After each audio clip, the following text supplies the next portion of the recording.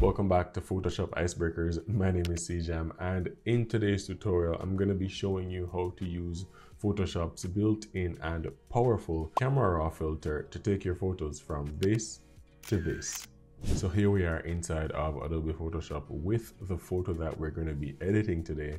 And the first thing I want to do before I start editing is I want to put all my edits on a smart object. Now, what a smart object will help me to do is keep the original state of my photo. Now, to do that, I'm going to just go ahead and duplicate this image over here in my layers. I'm just going to hit Ctrl J, Command J if you're on Mac, and then I'm just going to right click and then click convert to smart object. That way, after I've made my edits, if I want to go back in and make any changes, I can do that without worrying, right? So you can edit any photo whatsoever using Adobe Photoshop. Now let's continue. So to use the Camera Raw filter, you want to go up here to filter and then Camera Raw filter, or you can hit the shortcut as you see here, Shift, Control and A, and that will open the filter. What I want to do next is just go ahead and make this window full screen, and now we have all the space that we need. First things first, over here on your right hand side is where you have all of your controls, all of your sliders,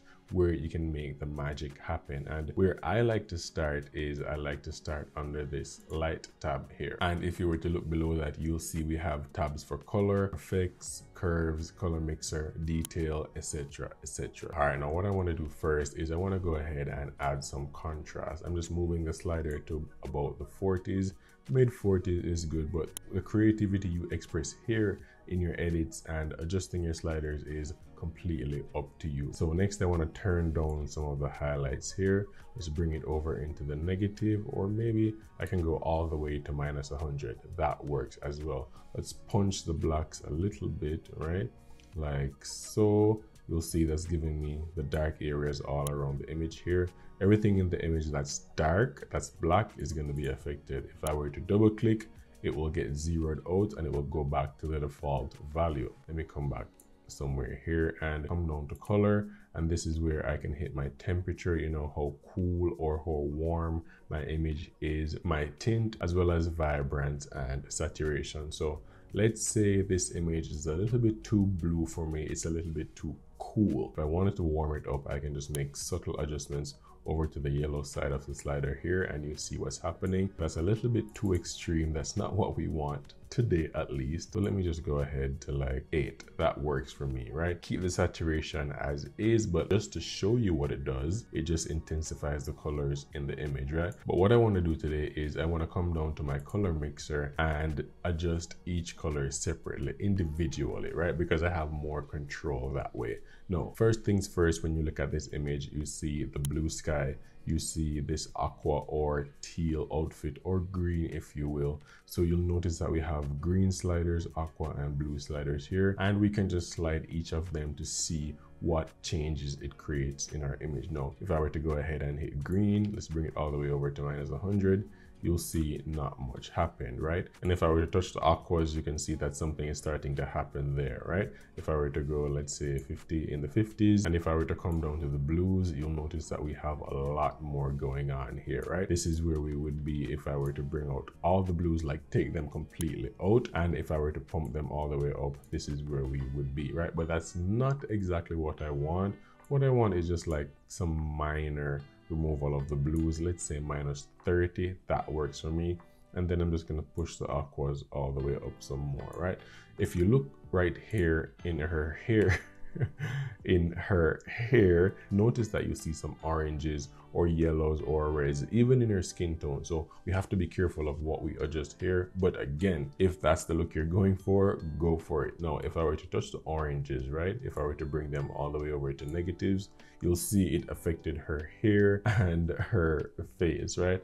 Now, if I were to double click and bring it back to 0, if I wanted to do reds, you'll see that it's having not as much of a crazy effect if I were to do the reds versus the oranges, right? Let me just zoom back out by going fit in view. And I zoomed in earlier simply by just clicking on the image, and then I adjusted the zoom by holding Alt, Option if you're on Mac, and just rolling my mouse wheel, right? And let me show you the before and after. This is where we started. This is where we are right now, right? Let's come down to color gradients. Just add some slight colors into this image. All I'm just going to be doing is just shifting the shadows to the blue side just a little bit. I don't want to get too crazy with it. And let's do the mid-tones over to the red or orange just a little bit, right? Let me show you the before and after, right? You can use Q on your keyboard as well. Just cycle through these looks right here. This is our before over here. This is our after. If you were to go ahead and hit effects, you can add clarity if you want to really get the image punching, right? Let's do +7. I can also add some vignette, you know, to give it that wide angle lens look, right? Gonna go back to color here and just adjust the temperature a little bit to just take off some of the warmth. About 5 is good. And what I'm gonna be doing now to save all that I've been doing so far is just clicking OK.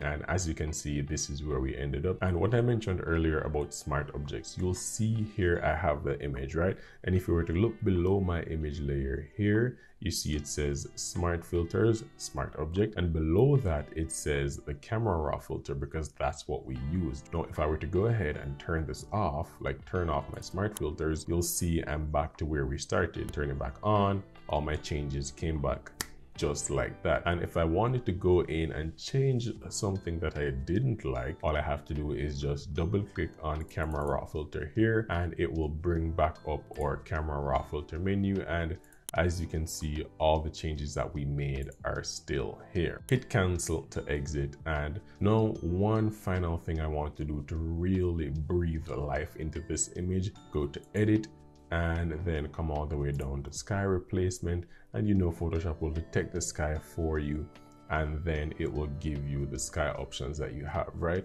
If you want to change the particular sky that you get by default, click this arrow. I can adjust the brightness here if I wanted to, like so, right? This is looking real good. Let me just warm up the sky a little more, like so. Because remember, while we were editing the photo here, we added some warmth, right?